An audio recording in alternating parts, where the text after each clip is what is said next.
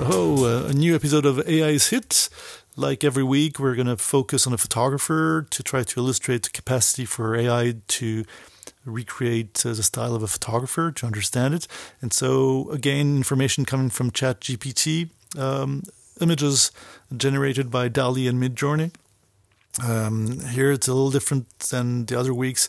Dall-E will be on the left, Midjourney on the right, just to give us a point of comparison.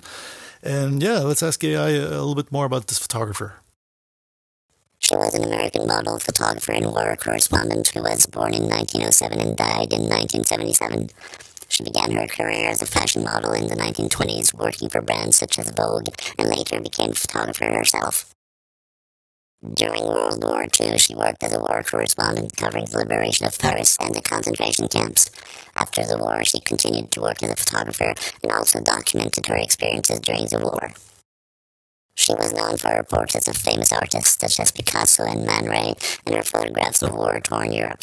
She is considered a pioneer of modern photography. Okay, interesting photos. Quite a different way of rendering images for Dall-E on the left and Midjourney on the right.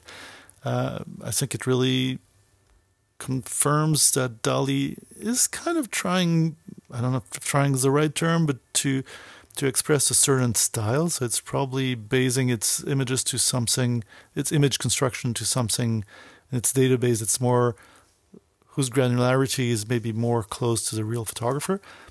Midjourney still has this way of presenting very clean images, and yeah, more of a Midjourney style than of a certain photographer, I believe. It tends to clean up photographers that are not that clean in their styles. And yeah, and otherwise, ChatGPT is kind of running in circles sometimes, so we do hear a little bit information that's sort of redundant information. It's hard to know if there's any actually finer detail in what it's saying. And yeah, and sometimes it's kind of weird. The Picasso and Man Ray photo, for example, the Dall-E image, it's hard to understand how it understood the prompt, actually. While it's a more traditional portraiture on the right was Midjourney. But anyways, maybe you've guessed who the photographer is, and if not, it's Lee Miller. Yeah, okay, so Lee Miller, AI, can you tell us more about the specificity of her style? Lee Miller's style as a photographer is known for its combination of surrealism and documentary photography.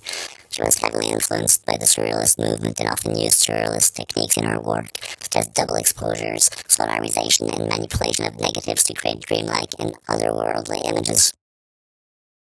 Interesting to see both approaches from Midjourney on the right, Dall-E on the left. There's definitely some surrealism in the first two pictures. Kind of weird, but again, this Midjourney cleanliness on the right, and maybe a deeper try from Dall-E.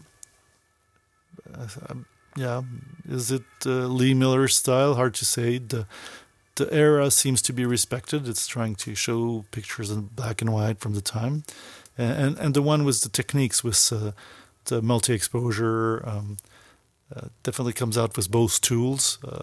With really interesting pictures coming out. Quite nice. Not sure it's very specific, but let's hear a little bit more. Additionally, Miller's work often incorporated elements of the everyday, giving her photographs a sense of realism and authenticity. Her war photography, for example, captured the harsh realities of war and the human impact on conflict in a way that was both powerful and poignant. And here are a little bit of differences in the way Dall-E and Midjourney approach the subject. Dall-E seems, we've seen that in the past and with other photographers, tends to recurse to portraits, to individuals, to try to create an image when it's kind of lost. I think that's what's going on here.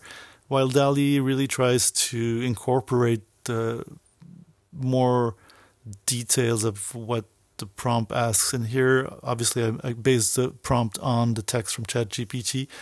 So Dall-E gives us something that's more than sort of just simple portraits. Let's listen a little bit more about the style. Furthermore, Miller's portraits of artists and celebrities are known for their intimacy, capturing her subject in a way that is both candid and revealing. She often used natural light, and her compositions were simple, allowing the subject to be the main focus. Okay, here for this part, it's actually asking ChatGPT is giving us portraits of artists and celebrities, so we do get that from both tools. Here, Dall-E is definitely putting more power into the more refined details on those portraits.